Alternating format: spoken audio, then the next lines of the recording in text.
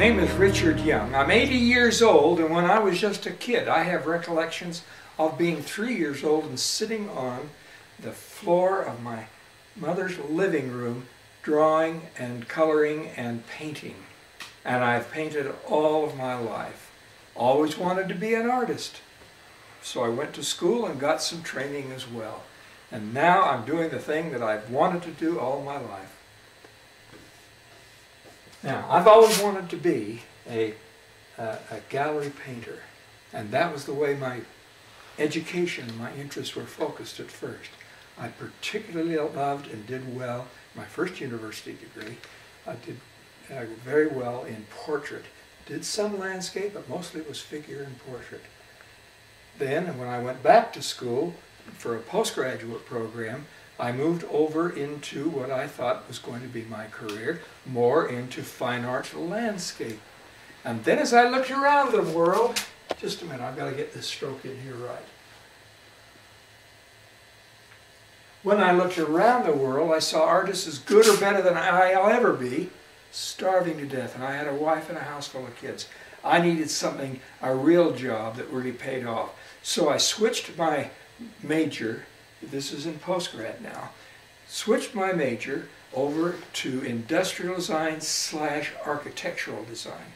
And that launched me into the career I've spent most of my time during my life earning a living and building up some estate and so forth in designing and building customized commercial buildings for various kinds of companies. And that's how I spent most of my time. I also did consulting work, art and design consulting, where I did both. Just a minute, I've got to get this stroke before it dries.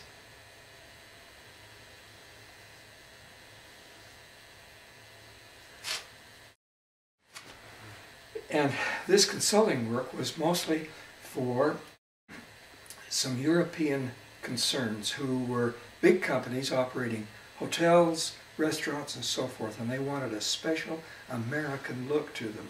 And I was retained to do that. So I spent a good part of my career, about 20 years of it, going back and forth to Switzerland, to Germany, to France, doing this work for these various clients. Lots of hotel, lots of restaurants, and mostly interior architecture.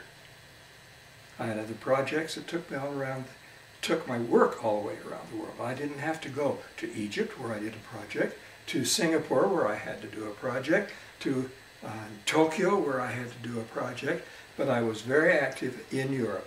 Berlin, did a nice project in Paris, and many in Switzerland, down into northern Italy. I also had to go over to Austria, and I had a good following over there that kept me pretty busy for most of my 20-year architectural / industrial design career. I'm not a lot different from other artists that were my contemporaries during my training. We had disciplines in our schoolwork, both at the University of Utah and Art Center College of Design in Los Angeles, now in Pasadena, but my classmates were schooled pretty much in the same disciplines that I was schooled in. And their techniques and their abilities and their way of presenting a rendering or a painting, they're all the same. We're very much the same. They're different now because the digital age has taken over. There isn't much demand for an artist doing a rendering of a building anymore, or of an interior, or something of that nature. It's all done, for the most part, digitally. And it's good, but there's something about the artist and his soul and the smell of the paint, and there's something wonderful about expressing oneself as a designer and an artist with the smell of paint and the atmosphere of going out. For instance, this landscape here. This is all taken from on-site, or plein air as it's called, painting with watercolors. I bring them back, work them up into a larger size, and I work here in my studio to fully develop them. But what makes my techniques a little bit different is people who once did a lot of illustration, tried to make it artistic, free and loose. Now those who do it by hand realize that they've got digital experts coming in at them competitively from everywhere, and so they do these very, very tight, actually photographic representations in their illustrations. To me, that's a bore. I've got to put part of this, my training, my background, and my own level of taste, I've got to put them into my paintings, and that's what I do. This is an emotional expression as well as an artistic, as well as one of deep concentration and real discipline.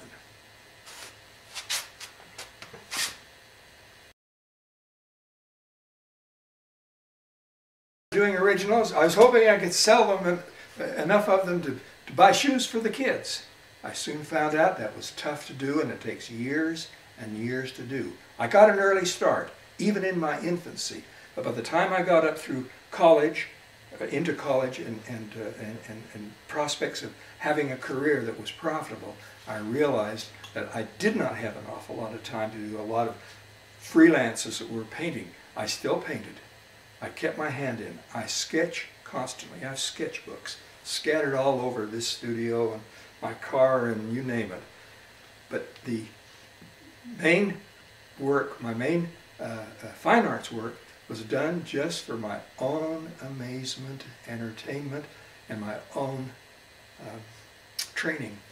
I have found the very best training that I can get, and the very best instructor that I've ever had is me. And when I paint, I learn. And when I do a painting and say, well, I guess it's finished, and put it aside and go on to something else, I will refer back to that other painting time and time again, because I will find passages or ways of looking at things in a previous painting, and I might go back sometimes years and say, oh, well, I see I did this then, and maybe that would work here. So I'm constantly building one upon the other. This painting started while I was sitting on my little stool with my wide brim hat and umbrella up in the mountains just east of my home. This is Alpine Valley, also known as Little Cottonwood Canyon in Utah. When they had Giverny, I've got Little Cottonwood Canyon. And I've been out sketching and enjoying the beauties of this area for years and years and years. This particular painting, like so many others that I've done and plan to continue doing, I go out and I do little watercolor sketches, pen and ink sketches, sometimes pencil, sometimes I go out with oils themselves and do sketches of various things. This painting started in just such a way. There is a valley up at the end, a little kind of a coulee or a dead end to Little Cottonwood Canyon, and it's called Albion Basin. It is the most magnificent skiing in the world that I know about, and I've skied Europe and I've skied here in Utah and California. Anyway, it's not only is it a marvelous skiing area, but it's very unique geologically. It is a glaciated valley, and centuries ago it was all a glacier. And now as the earth is warming and the climates are changing, this glacier is shrinking. Now this glacier is left just a little snowfield. Now this is one of my on-site sketches.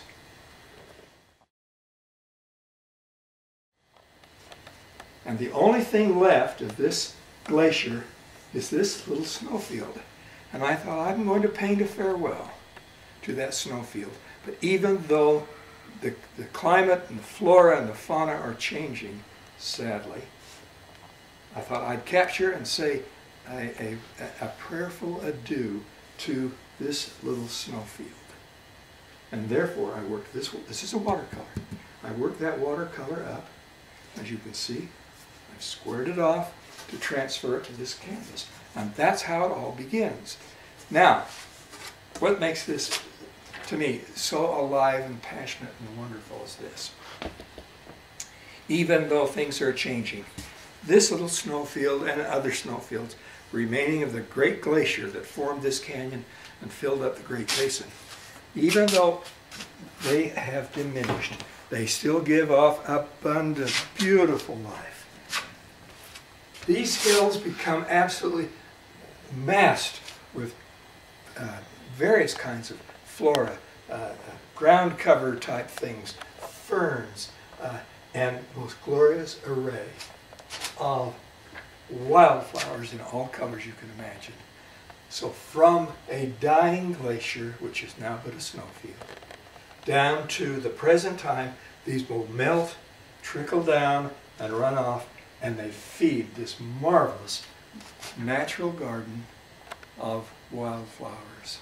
And that's part of what I was trying to convey in this portrait.